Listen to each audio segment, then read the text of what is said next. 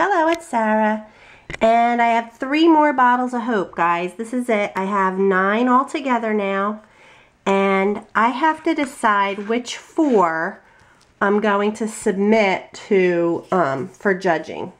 They're having a challenge, which it's obviously to make to cover some bottles with clay. I'm gonna donate them, obviously, but I can also be entered into, it's going to be for, I think, the members of Polymer Clay Adventure to vote. So I'm not sure. There's different categories. They have texture. One was caning. I know that, and I didn't use any caning. Hoping to learn a lot more about caning. With the Polymer Clay Adventure classes. But anyway, so let me just share the ones I made today because I am in love with these. I mean, I think each one I made, I was getting the feel for it. So these are the ones I made today. The first one I made was this applique one again. And because I straightened out my hope. Remember yesterday I showed the other one I did, and my hope was crooked and you couldn't see it as well. It bothers me. I mean, I love the bottle because I love the top and everything. Like, I love the back of it.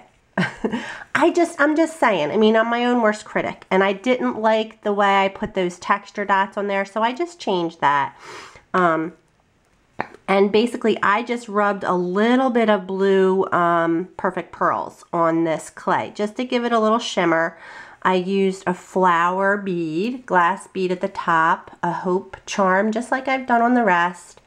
And basically, it's the same design, but my hope is straight. It's not driving me nuts. Now, I forgot to put my initials on the bottom of all these, which annoys me. But, anywho, I'm very happy with these because, I mean, obviously as the day, after 3 days of making these, I'm getting, it's getting tweaked each time I tweak my technique. So, really happy with these. So this one was the first one. Then, of course, I had to, I was inspired by this ATC that I did. I made this one next, and I did put a bead. This is a glass star bead, and it was cool because I used black clay because I really loved how this one turned out with the black clay. But I wanted to, and this was black clay too. I mean, but anyway, and then putting the mica powders all around it. So, and all I did was just take different colors of clay and make swirlies all around. I did a heart, and I added bling here and there. Those big blings that I had. I think 3 on this one. A couple little ones. If there was a space that needed filling, I put a bling and made a flower. So I kind of added applique to this one where I hadn't done that on the on here. I mean, I kind of made flowers, but I didn't use the applique technique with the toothpick like I did for these flowers. So that was that one, and I didn't stamp hope into it. I just put this nice charm I have. I already put them away. But these are those Charmalongs or something that Michaels has, and I only had 1 hope. I have 2 packs of them, but I only have 1 hope, but I love that hope charm. So I put that on that one, and then the big one, the super big one, I did the same thing. I just blinged it up with one of each of my big colors, a white, a pink, and a blue. There's the pink, and there's the blue. And then, of course, a heart. I put a heart, and then I didn't stamp hope again. I just covered it with swirlies, and then I just added the mica powders in that color. So if there was a purple swirly, I put purple there, I put pink there, I put green there. I put the color, there's a blue, so I put blue mica powder. Whatever color was near it, I put that color mica powder. And I love this one. I put a little bit of a more purpley kind of iridescent bead and just a hope and a heart made with love charm.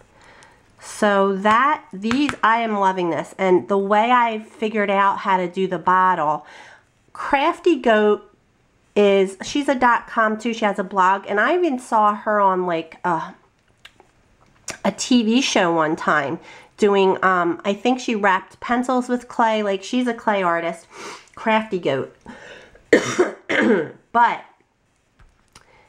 that's the video that they refer you to watch.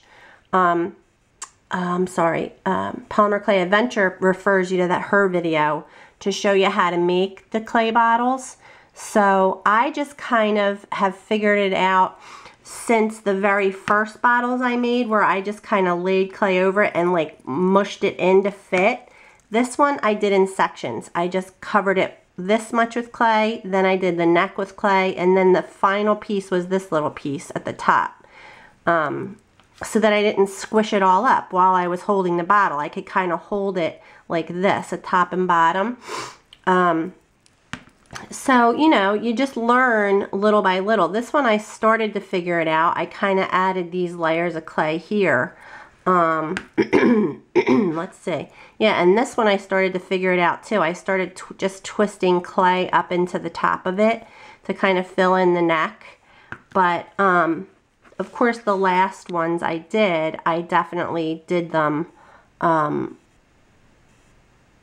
the neatest. I think that the covering the bottle itself turned out the neatest. They just look, I don't know, less lumpy and bumpy. Like, I hid this whole neck. I hid it because it just looked, I don't know, I didn't like it. I wanted to make another one of these, but then I totally got, like, but see how that neck, I mean, it looks like a different bottle. It's the same bottle, but I covered it with another layer of clay, so it made it thicker. Anyway, I think I'm going to, I want to do this one, the Dragonfly. I'm calling this one Dragonfly. I'm going to enter this one because I just like the colors, and it's just simple, and I like it.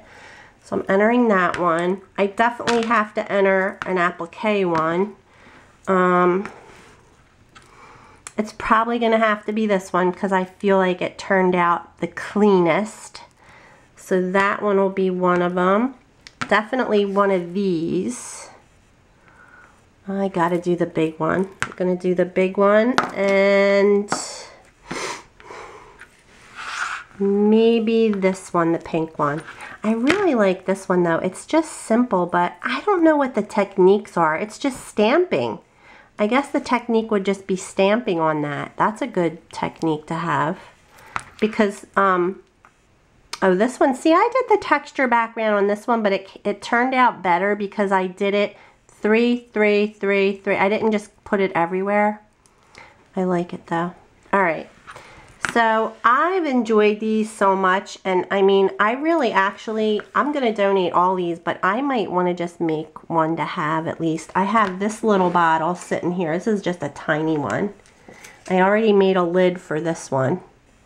I just put a tiny little bead on that. But look how tiny that is compared to, I mean, it's super tiny, but it could be like a charm or just, a dangle off of a project or something. But this is all I have left. I'm out of big bottles again, so I got to go to Michael's and get, because the Tim Holtz packs comes with these 3, let's see, these 3 big ones, and then like 6 or 5 little ones, like little tiny ones, 3 skinny ones. Anyway, all right, I'm just babbling now. But anyway, you guys, I hope you enjoyed these. I don't want to keep showing you my bottles of hope because, I mean, I'm kind of making so many.